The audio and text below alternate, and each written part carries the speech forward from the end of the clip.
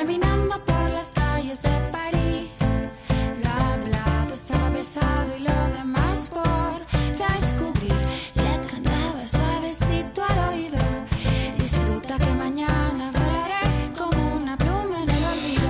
Tan ligera, ligera que gozaría la pasión sin pensar en compromisos. Ligera, ligera que gozaría la pasión sin pensar en nada. RecoNoceR, an album that speaks about freedom of women, about freedom of soul in general. It has a lot of, it's a very profound record as far as the lyrics go, as far as the music goes, and it's also very sometimes playful and very fun. And overall, it has been the best artistic experience I've had. RecoNoceR for me has been a theme throughout the album. Pamela mentioned at the very beginning that it's the working title. She told me a little bit about what it means for her and the reflective nature of the album.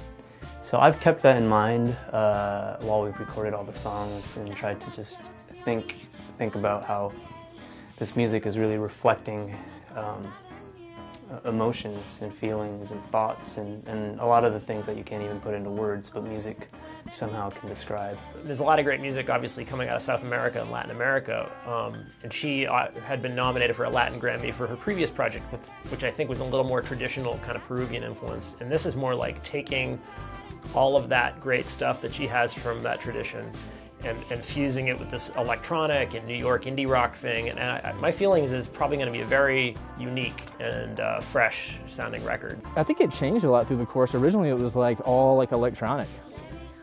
And then we kind of got back more to like what we had talked about originally, which is a very like simple and organic acoustic sound. And I think now we're kind of going to blend the two of those together. He has a vision for a lot of these tunes of, you know, like all these other parts that are going to be happening, different layers of stuff, and we're not necessarily hearing that yet. So learning to sort of leave a lot of space in the parts that we're building, kind of interact with Dave, knowing that he has a vision of this other stuff, and kind of trying to get inside that and imagine that so we can kind of put these parts together. So a lot of the time we've been playing these tunes almost the way you'd make like a film where there's going to be like a lot of CGIs later, or animation or something. You don't necessarily know when you're acting in the scene, there's a blue screen behind you, you know, what everything's going to look like. We worked in a very contemporary way, because since Dave is in Brooklyn and I'm going all over the place. Sometimes I'm in Peru, sometimes I'm in Venezuela, sometimes in Spain. We have been working through the internet. I first started recording some small tracks on my own computer, and I started making a little mess on Pro Tools, and then I would send him my tracks, and he would begin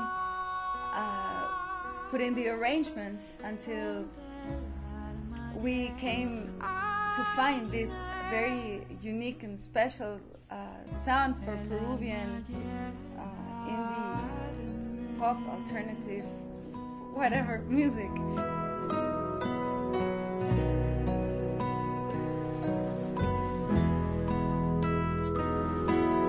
Cuando tu sangre como un río sin piedras que ocultar,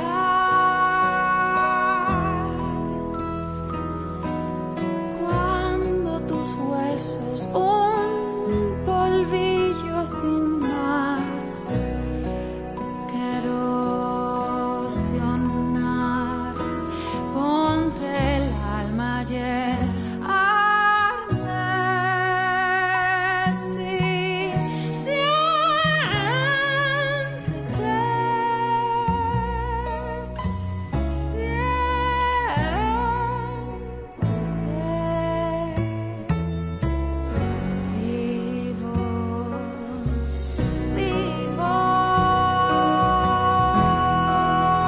The one thing I did notice was the chemistry that, you know, the band has, Pamela and Dave and Ryan.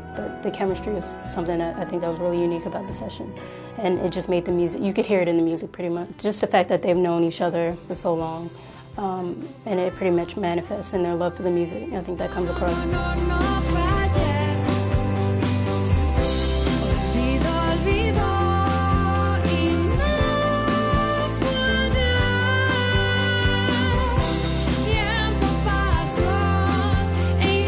People should buy this record because it's just going to be a beautiful, very unique, heart and soul-filled record.